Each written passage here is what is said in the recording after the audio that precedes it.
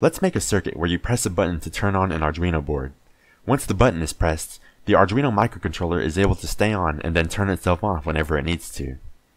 This circuit uses a push button and two types of MOSFETs, one N-channel MOSFET and one P-channel MOSFET. The MOSFETs I'm using are logic level, or pretty close to it, but you can certainly use other types of MOSFETs as long as your power supply and microcontroller can sufficiently use them as switches. You can also add diodes to the circuit to allow your microcontroller to detect when your push button is being pressed after it becomes powered on. I won't be trying that here, but here's a link on screen to another source that explains this in more detail. I'm not affiliated or sponsored with this link, but it's a pretty similar circuit to mine and it has a bit of extra info if you need it. And finally, you might ask, can you use a bipolar junction transistor or a BJT in place of one of the MOSFETs in this circuit? Technically, yes, you can. Here's me using a 2N3906 in place of the P-channel MOSFET. As you can see, the circuit successfully powers on and turns itself off after 5 seconds like it should. However, the circuit got so hot that I couldn't touch the BJT after about 5 to 10 seconds of it being powered on.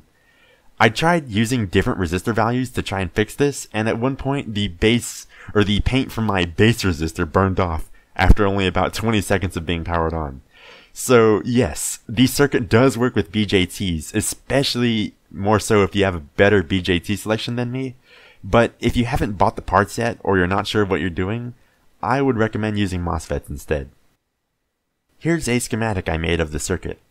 As you can see, it uses an N-channel MOSFET on the left and a P-channel MOSFET on the right. You'll notice there's two different models listed for the P MOSFET.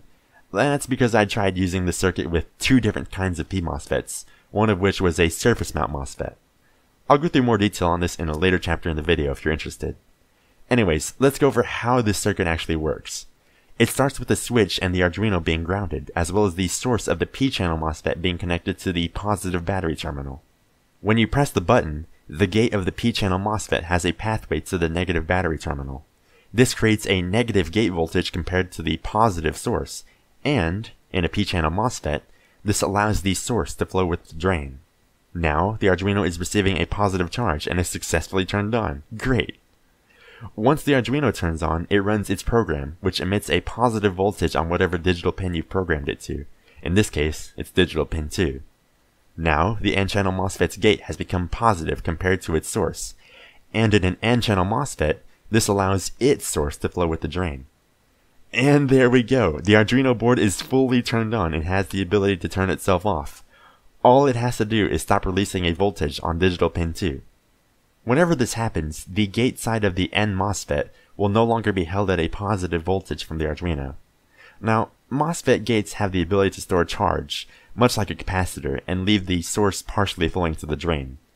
However, we have a 10k ohm gate to source resistor, which allows the positive charge in the gate to discharge to the negative power terminal. Because the gate is no longer positive compared to the source, the drain stops flowing to the source. This now causes the gate of the P-channel MOSFET to no longer be held at a negative voltage. Like the gate of the N-channel MOSFET, any static charge can go through a 10k ohm gate to source resistor. When this happens, the gate of our P MOSFET will no longer be held at a negative voltage compared to its source, and now its source will stop flowing through its drain. Now the loop to our Arduino is broken and it will successfully turn off.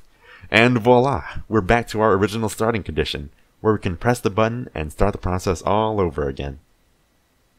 Here's an example code on screen in case you want to test the circuit out for yourself.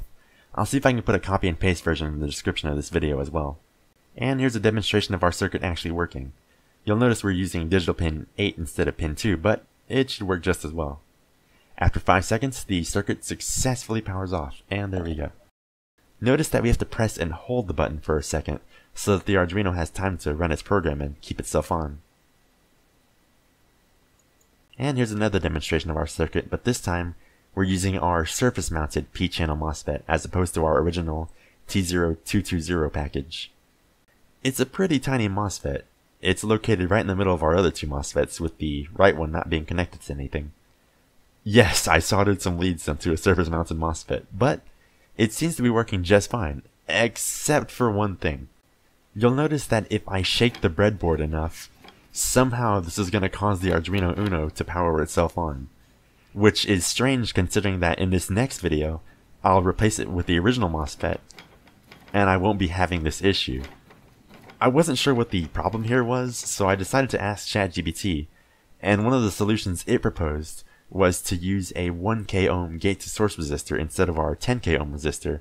So I unplugged the original MOSFET and then replaced the resistor, and just when I was plugging in the surface mounted MOSFET, one of the leads broke off, which was very annoying, and that just goes to show you that you have to be really careful when you're soldering leads to surface mounted MOSFETs, because apparently they can be very fragile, even if you're just plugging in, plugging out of breadboards. But I got to resoldering another one, and as you can see here, I just decided to plug it into the breadboard wherever, and then move the rest of the wires to accommodate it so I don't risk breaking another lead again. And as you can see here, shaking it with that 1k ohm gate to source resistor seems to have fixed the issue. And there you go, that's the end of the video. If you have any better ways of how you would accomplish this circuit, let us know in the comments, because we're all just trying to make our Arduino circuits work at the end of the day, and you might just be able to help someone out. For those of you who are having problems with the schematic and want to see an actual close-up of how our circuit looks, here you go. I guess I'll include the rest of the circuit in case you guys are interested.